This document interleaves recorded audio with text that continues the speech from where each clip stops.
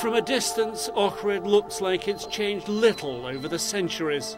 A fairy tale faraway place. Ringed by snow-capped peaks, reflected in an ancient lake that lies beneath it. 5,000 years of civilization. Almost 2 millennia of Christianity. Erasmus, who came from Antioch, from Syria, chose this place to build his church, and he built a basilica. And this was the first church here? One of the first churches, Christian churches of Europe, because imagine Saint Erasmus died in 303, which is 10 years before Christianity was even recognized by the Roman state. St. Erasmus's church was just the beginning. Legend has it there are 365 churches and monasteries in and around OHRID.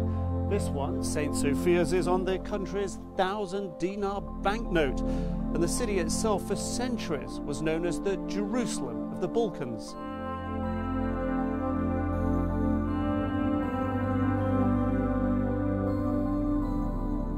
We don't have enough stones, so they were recycling older stones. Lyubcho Komborovsky is a local historian. We actually have stones. It's a nice round number, 365, just like the days of the year. But why so many in one place? It is a place next to a large lake, lots of drinkable water, lots of food, well protected, and it is on the crossroads of the roads connecting east and west, north and south. And at almost every turn, it does feel like there's a church. St. Barbara's, patron saint of miners and carpenters, 19th century.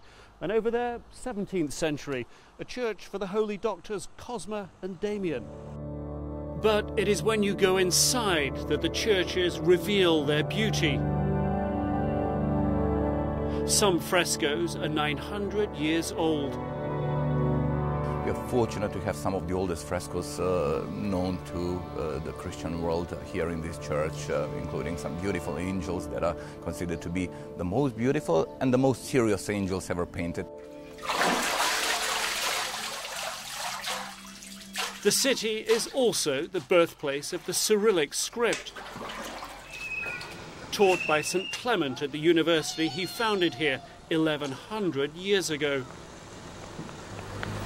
From the winding alleys of the old town to the myriad archaeological digs, OHRID's past can be seen laid layer upon layer. But nowhere is the arc of history more stunningly revealed than from the lake. Our boatman, Bobby, named after the great English footballer Bobby Moore, is more than happy to show us and make us coffee. You want with sugar, without sugar, little sugar? Medium. Medium? I think, yeah. Okay. He is, by nature, a happy man.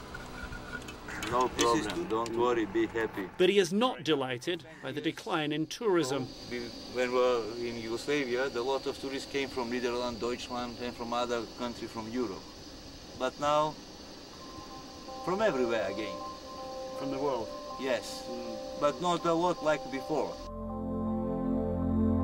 Both the lake, also called OHRID, and the city are getting some attention.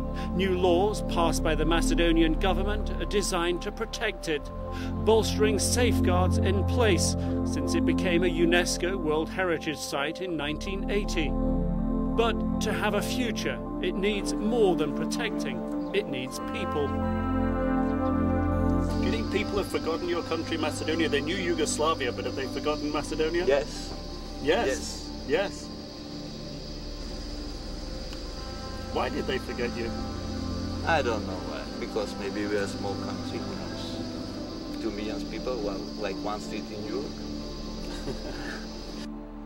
A small country, but one with a rich and deep history.